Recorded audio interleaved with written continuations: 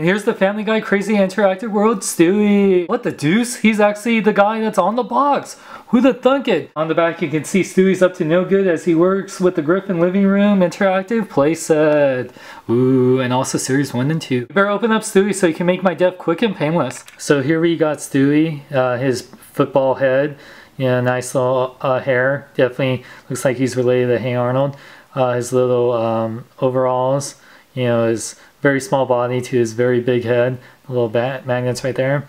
You know, definitely looks like, oh, he's got a tat. Wow, he's definitely been in jail before. For articulations, Stewie's head can fully rotate, can kind of go up and down, but not really. His arms can go up and down.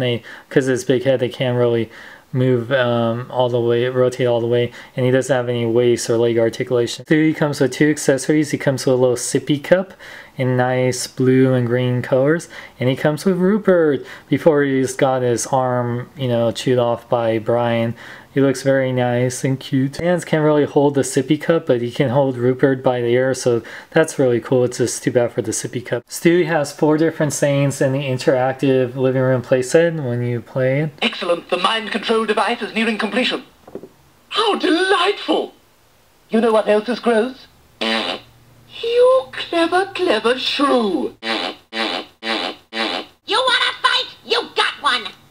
You clever, clever shrew. Lucky there's a Family Guy. Luckily there's a man who possibly can do all the things that make us laugh and cry. He's our Family Guy. Sorry about my singing.